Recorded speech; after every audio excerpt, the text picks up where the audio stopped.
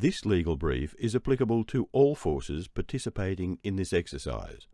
Exercise play will be subject to entirely different rules of engagement and rules of conduct as outlined in the Exercise Rules of Operation, or EXRU. The scope is displayed on screen.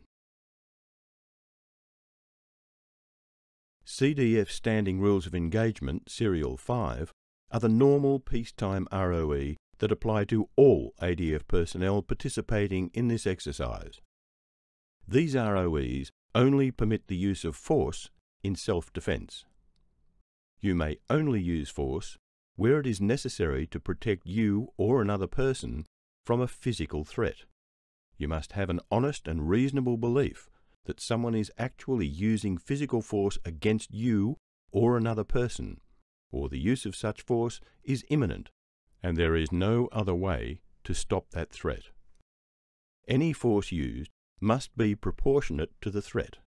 You must only use the minimum force necessary to stop or prevent the threat. Where the circumstances allow, graduate your force.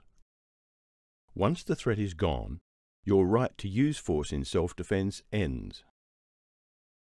Lethal force may only be used in circumstances where you have an honest and reasonable belief that the actual or imminent threat is likely to cause death or serious injury to you or another person, and the use of lethal force is your only reasonable option to stop or prevent that threat.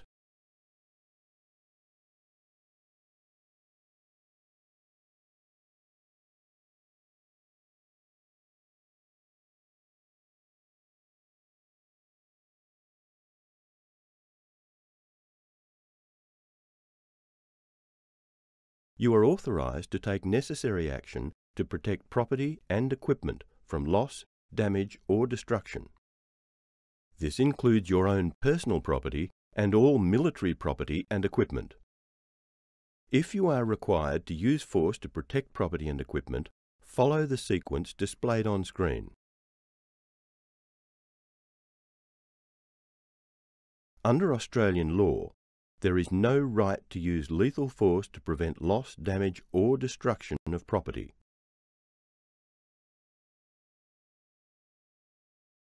In limited circumstances, you have the right to stop, question and search persons in the vicinity of exercise areas. You are to follow the lawful directions of service or civilian police to assist them in the exercise of their powers. You have the right to deny entry into exercise areas to unauthorised persons. Australian law and the CDF Standing ROE Serial 5 permit members of the ADF to arrest persons who are found trespassing on defence land. The actions on for encountering protesters or trespassers is covered in the Force Protection Brief. Visiting coalition forces are subject to specific legal arrangements. These arrangements set out the rights and privileges applicable to visiting coalition forces. This includes arrangements for the importation of equipment and supplies, carriage and use of weapons, vehicles, vessel and aircraft, and the arrangements for what law applies while they are in Australia. US and New Zealand forces are subject to extant status of forces agreements while operating or on exercise in Australia.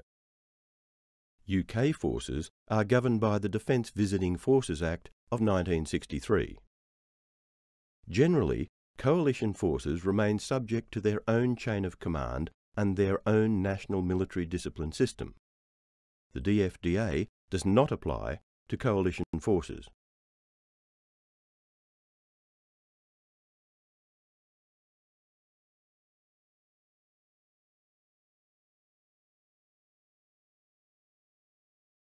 ComSec and OPSEC monitoring of ADF personnel is likely to occur during the conduct of this exercise. This is authorised under Australian law. Personal information collected is handled in accordance with the requirements of the Privacy Act. Members are required to finalise outstanding legal issues prior to deploying on exercise.